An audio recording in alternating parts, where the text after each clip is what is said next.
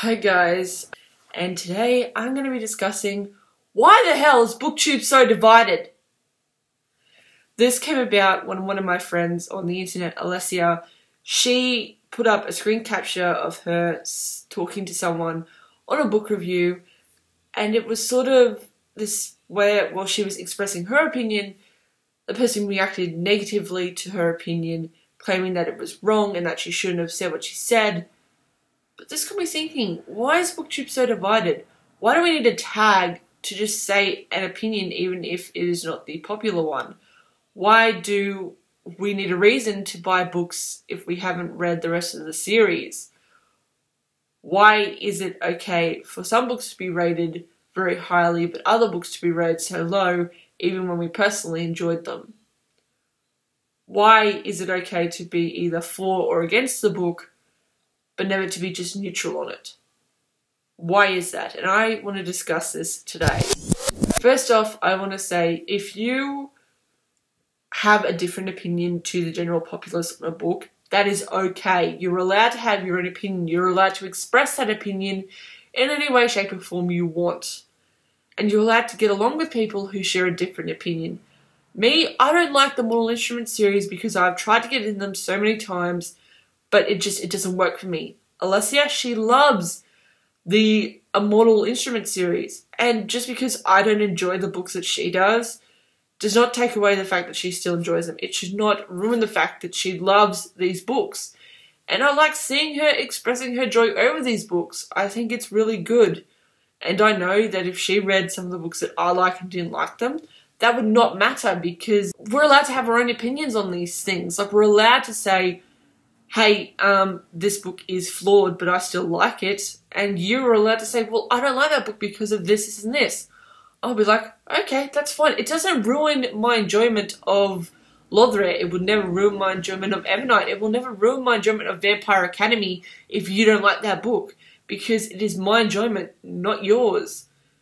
I like to read what I like to read, and I like to give my opinion regardless of if it's popular or not. And I certainly don't need a tag to protect myself from an inevitable barrage of people who are like, how dare you say this and that about this series because it is the greatest series ever. People like that who are just like, it's the greatest thing since sliced bread. I don't care if you like it or not, but if you express that you don't like it, I will burn you with fire. I hate those people. I hate people who are just so blind to the fact that people have issues with books. Like, Lothar, for what it is a very well done book. It does have a few issues, but I still love it because it is one of my favourite books of all time. Vampire Academy, Rochelle Mead's good series, and Bloodlines, they have issues too. No book is completely flawless. It will always have some issues that someone will take issue with, and you can't control that. You can't just say this book is the greatest thing ever and expect everyone to think the same way. And you shouldn't shame people into having an opposite opinion to you just because you find that opinion wrong. I truly think that if you think that your enjoyment of a book predicates other people enjoying it too, why? Like, if you find someone who likes the same book as you, that's great. That is fantastic. But don't put other people down just because their opinion is different to yours.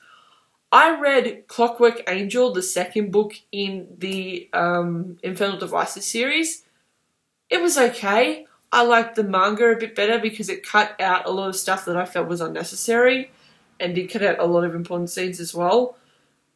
But that's okay. Alessia doesn't like the Infernal Devices series, but that's alright. My enjoyment on that single book is not predicated on her not enjoying it. It's just because I like the setting and I like that book.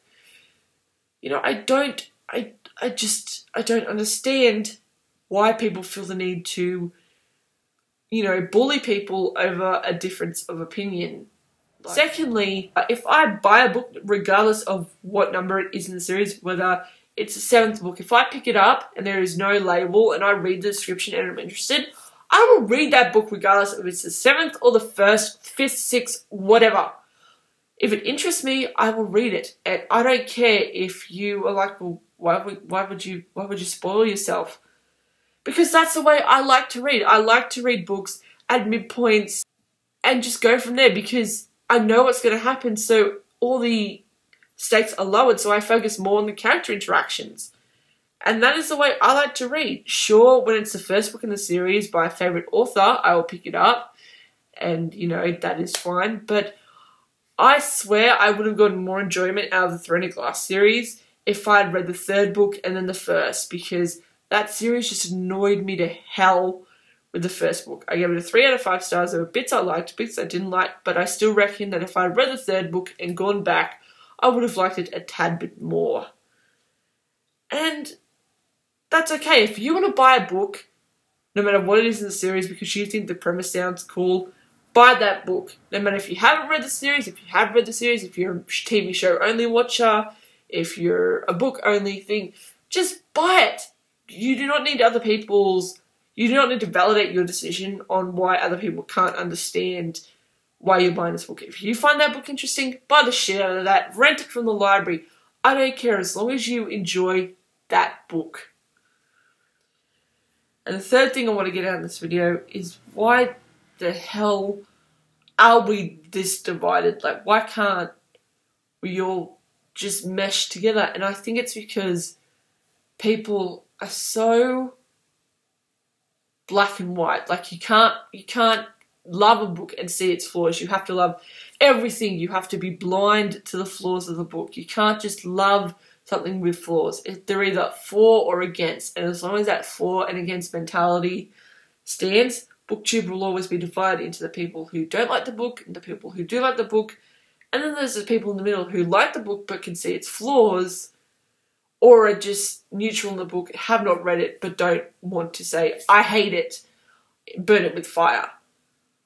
I think that people need to look at not judging other people for having a difference of opinion, but judge them on the things that they have in common.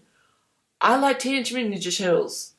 Alyssa likes Teenage Mutant Ninja Turtles. A lot of stuff we do have in common, but the differences of opinion we share in books don't define the friendship that we have.